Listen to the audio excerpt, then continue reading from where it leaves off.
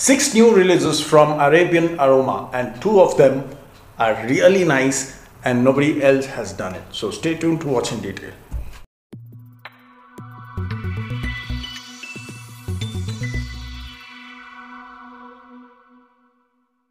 What's up guys, this is Yasser. Welcome back to my channel. You're watching Yasser's Fit Frag. Before I get started with the 6, I'll quickly remind you about the presentation. It's all the same, no changes. Any perfume that you take, you get this sort of presentation. These are 30 ml extrait de parfum. You can also use or buy the 50 ml eau de parfum as well.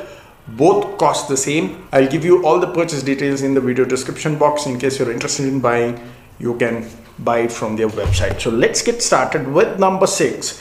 I'm placing this at number 6 because this is a very common inspired version, which is of Dior Sauvage. Okay, and this is their new creation. The previous Dior Sauvage, which I did long back, I think about one and a half years back, that was a little low in performance. Now they have made it ambroxan heavy. Okay, this might remind you a lot about Afnan's Modest Une, which I recently reviewed. Okay, this is one of the best clones of Dior Sauvage with a very nice projection. I would say this is about 90% similar to Dior Sauvage. In case you do not know what Dior Sauvage or how it looks, this is Dior Sauvage. Very popular and it's very common these days. So in case you want something on a budget, you definitely can check Arabian Aroma. This is ambroxan heavy, guys. This is 30 ml extrait de parfum. I would personally choose the eau de parfum because I don't like too much of ambroxan in a fragrance, but otherwise this is about 90% close to this one, but the ambroxan is even more heavier than this one. The performance is great. 2.5 to 3 hours of projection and 8 to 9 hours of lasting, but you can keep it around 8. If you're indoors, you can push it for about 9 hours if you apply it on clothes. Okay, so that was at number 6. Now coming to number 5 is Invictus Victory.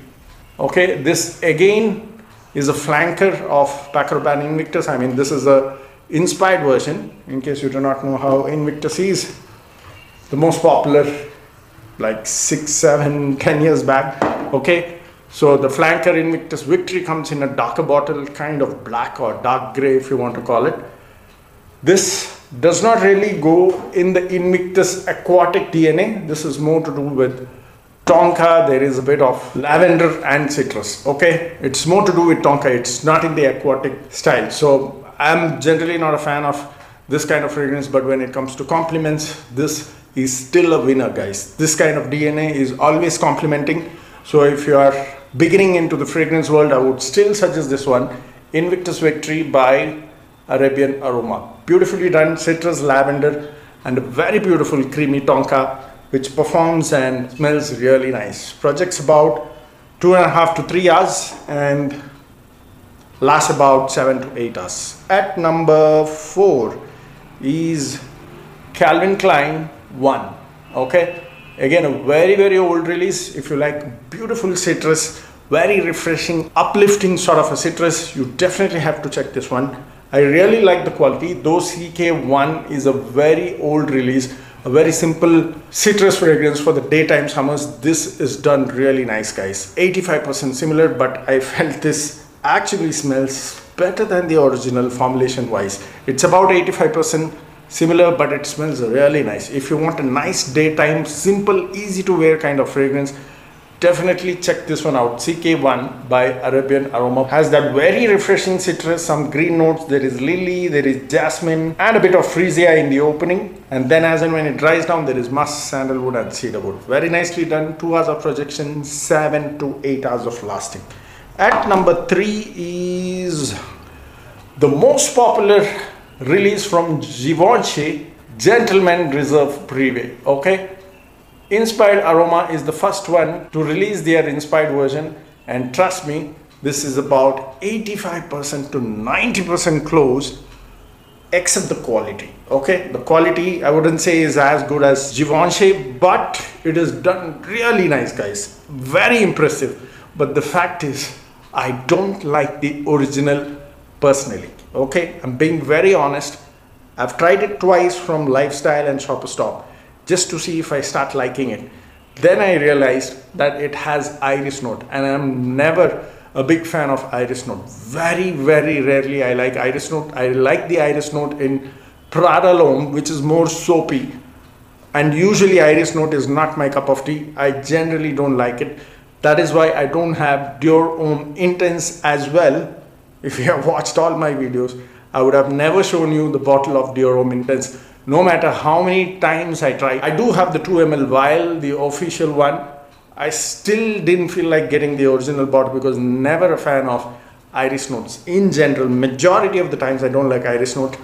I have the problem here as well. I'm talking of the original Givenchy Gentleman Reserve Privé. I did not like that because of that iris note. I get the same problem here. Okay, so personally I don't like this one, but if you like the DNA of Givenchy Gentleman Reserve Privé, which costs around 8 to 9,000, which is whooping really high, I did not get that one, neither I'm planning. But if you want an inspired version, really good inspired version in a budget, you definitely can check this one out. Okay, along with that iris, you also get some bit of citrus. There is a nutty and woody and ambery base. Okay, overall it's done really nice. 85% close, guys. But like I said, personally I don't like iris note, so I'm not a huge fan of the original itself, so not a fan of the clone as well. At number 2 is CH Bad Boy. Okay, again, very beautifully done. After 1 hour, it smells very close to Bad Boy Le Parfum. Okay, I have the official miniature of Bad Boy Le Parfum. I wasn't a big fan of the original Bad Boy, but Bad Boy Le Parfum really smells nice. It has that beautiful citrus, there's a bit of pepper, but the best part is that creamy cacao and tonka. That tonka and creamy cacao combination really plays nice. It smells very class. It's not overly sweet. It's beautifully done, especially for office wear. If you like that slight cacao tonka style in the cooler weathers, if you have an air-conditioned office setup, this is really going to shine there. Okay, CH Bad Boy Le Parfum. I'm not a fan of the EDT, but Le Parfum is my favorite of all. And this one is actually the inspired version of the EDT, I believe. But fortunately, this smelled a lot like Bad Boy Le Parfum after 30 to 45 minutes. Okay, maybe because this is a 30 ml concentration extrait de parfum, so it smells really heavy. If you get the 50 ml, I'm not sure, but I would personally suggest you go with the 30 ml extrait de parfum concentration, because after 30 to 45 minutes, let's say 1 hour, it smells quite similar to Bad Boy. I would say about 85%. Okay, beautifully done. This will also get you a lot of compliments because it is very nicely done, beautifully created. That creamy tonka and cacao note is really beautiful in this one, especially for cooler weathers, so definitely try it in that kind of occasion. Base has a nice cedar wood as well, projects really nice, 2.5 to 3 hours of projection, 11 to 12 hours of lasting, guys. That's why I'm placing it at number 2, not just for the lasting obviously, but it is beautifully created. At number 1, actually the number 2 and number 1 was a tie for me, but just for the sake of video, at number 1, Paco Rabanne 1 Million Elixir. Okay, now Elixir is a flanker of Paco Rabanne 1 Million, which I personally liked, but unfortunately it discontinued, so I did not get my chance to get hold of one.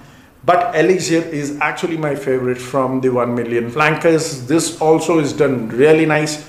You definitely have to grab your chance on this one, and that's why I'm placing it at number 1, because Elixir is discontinued, and this is a great option, guys. If you do not know how 1 Million Elixir smells like, this also is a 30 ml extrait de parfum. It opens up with a beautiful apple. There is a very slight hint of rose with some osmanthus in the opening. Then comes that beautiful cedar, cocoa and vanilla in the mid. And in the base you get that beautiful creamy tonka again. Creamy tonka. Okay, I'm not a huge fan of tonka when it is too sweet. This is very creamy. Beautifully created. You have to check this one out if you like the original 1 Million Elixir. Performance is also great. 2.5 hours of projection, 9 hours of lasting is what I got with this one. Definitely check this one out, guys, because I haven't seen 1 Million Elixir inspired version from anywhere else unless I'm missing out. So CH Bad Boy and this one are my personal favorites, but if you are a great fan of Gentleman Reserve Preview, which is now getting very popular, though personally I don't like it, you definitely can get your hands on this beauty as well. So that's about it. I hope you enjoyed the video. Let me know in case you have tried any of these. Comment down in the comment section. See you next time soon. Keep sharing the videos. Cheers.